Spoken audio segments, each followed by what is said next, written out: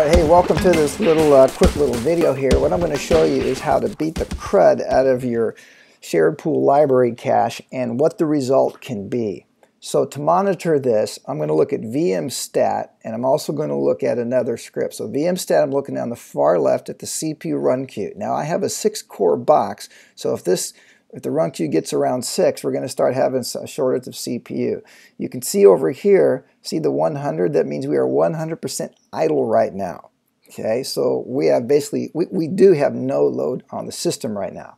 From an Oracle perspective, I'm going to use one of my tools called the Real-Time Session Sampler that is included in my OSM toolkit that you can download for free off my website.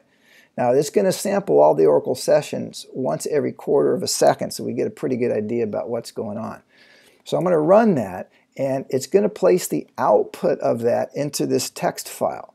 Okay, so I'm going to start the sampling, and I'm going to do tail-f on that file, and there's really nothing going on in the system now, right? So it's not a big deal.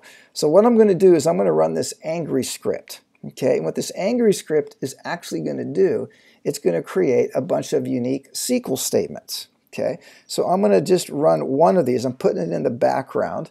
Okay, by the way, what you're seeing here, that's not me doing anything. That's just kind of Oracle behavior. So I'm going to start the angry script, and let's take a look at what it's doing. It's already, oh, I should have flushed a shared pool. So I got to do this from a previous run.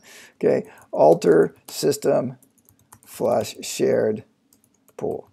That's left over from when I was messing with this before. Okay, all right, so we still got the angry script going now, and let's see, there's already 376 unique SQL statements, and this is what they all look like.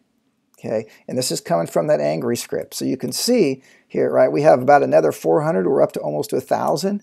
Now we're 1,100, 1,200, 1,300. 1,400, probably at about 1,500 right now. So you can see there's just a bunch of these unique SQL statements that are actually being created right now. Okay, and we can watch this. I can get a count of this by instead of listing them all, I'm just going to do a count of these SQL statements. So we have about 2,300 now, and you can see that continues to increase. Okay, now let's take a look. So you can see this is just normal Oracle behavior. This is background process stuff. It's not a big deal. If we look at the OS, the run queue is 0 to what, 2 max?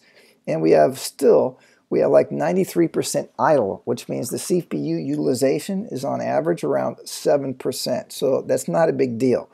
So let's actually make this a little more difficult. We want Oracle to have to deal with a lot of unique SQL statements that are similar but unique SQL statements. Okay, so what I'm going to do, I'm going to run this angry script 10 more times, right? That's 2, 3, 4, 5, 6, 7, 8, 9, 10.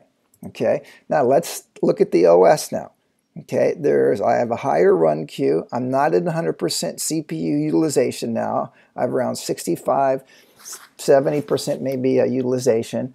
There's more activity. You can see these are the SQL statements that I'm actually running. These are these SQL statements I'm generating, and I'm up to about 1,800, 1,900 right now. Okay, but still, Oracle is actually handling this. Okay, there's still plenty of CPU power, and you can see there's not a bunch of library cache or shared pool wait events. When the SQL statements are running, they are just consuming CPU. There's essentially no wait time. So this is a good scenario at this point.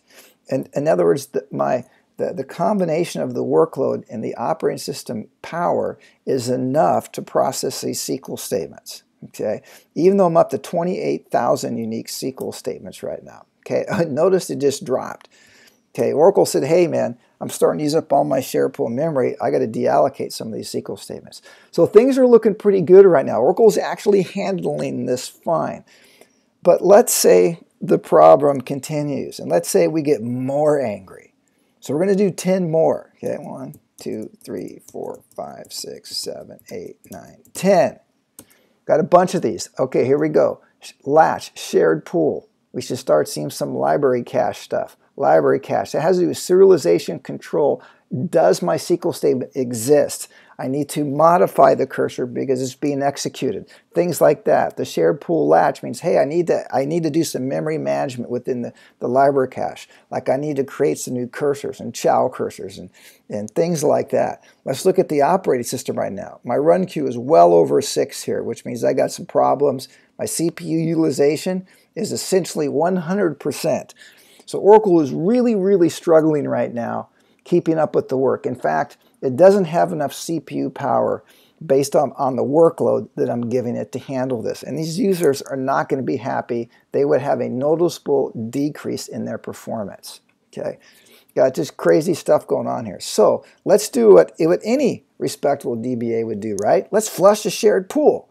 So we're going to do alter system flush shared pool. And we should notice things kind of mellow out down here, okay? Okay, I'm going to flush a shared pool, okay? We should see some, it should just calm down for a little bit, okay? We still have a bunch of sessions running right now, okay? But Oracle is able to handle the workload. In fact, what I should have done here before is we're up to 13,000. Okay, now it's starting to come back, right? If you've ever done this in a production system, you flush a shared pool, things are okay for a little while, right? But because we haven't changed the underlying workload, the angry workload still exists, eventually we're going to get right back into the same situation that we had before. Shared pool latch issues, memory serialization issues, our library cache issues right here. So what do? Well, we do the same thing again, right? We flush a shared pool, see what happens. Boom. Okay, and things should mellow out again. Let's see how many SQL statements we have. We got 4,000. Okay, things should mellow out here. Yeah, but they're going to come back. Okay, we're at 10,000 statements. We're at 12. About 15,000 unique SQL statements. Here we go. We're getting close, right? Seems when we get around this 20, I wonder if we're going to get some bad stuff happening here. 22, 24, 2,500. Here we go. We're probably going to start getting in here pretty darn quick. We do have some library cache. It's not crazy bad right now. We're still completely out of CPU. There's some library cache. Oracle is still managing to handle the workload right now. Okay, now it's started to deallocate some of these of the cursors. Notice the count dropped, and now we start having some memory issues. I'll say memory management issues, and that's what the shared pool latching is all about. We should start seeing some mutex library cache issues as well, I would think, to handle all the serialization control. We got one right there. I'm expecting to see a bunch of those, though. Wow, look at the count. The count's going back up here. Okay. All right. So that's, well, it's kind of handling that. We would not be happy with that in a production system. But let's say the workload goes even crazier. All right. That was just mean, right? You got that end of the year, the end of the fiscal period load. You're running reports while you got a bunch of online activities. Well, ooh, horrible stuff happening right here. Okay. Sure, we could flush a shared pool, but you know we're going to get the bad stuff happening all again. I mean, just like it did before. And the operating system is just screaming for help. Give me some more CPU power to deal with this crazy, angry workload.